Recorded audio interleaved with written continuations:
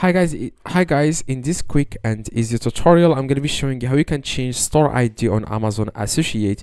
This is going to be a very quick and easy tutorial. The first thing you need to do, guys, of course, you want to search for Amazon Associate and you want to click on the first result. Okay, so it's going to take you guys directly to your Amazon Associate. As you can see, this is your ID, your store ID, as you can see here in the top right.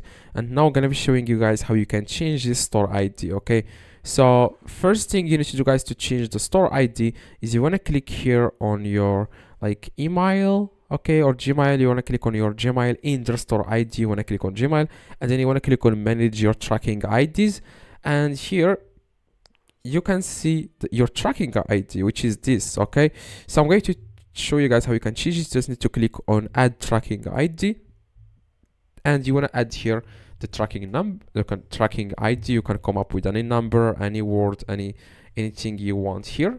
Okay, so after that you want to click on create. So after you click on create, then you will be able to create the tracking ID, the new tracking ID, and it's going to be now your new tracking ID. I'm going to reload this page, as you can see on the top, and it's changed now to this tracking ID. I'm going to click on it. Okay, you want to click on that tracking ID and it's going to change. Okay, as you can see now, this selected tracking ID is this, as you can see.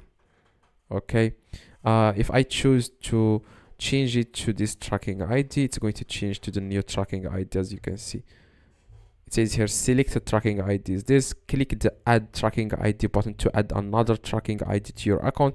The new tracking ID will take up to 24 hours to get enabled for one click. So it will take like 24 hours to get enabled for one link. Okay, for one link. Okay, if that makes sense.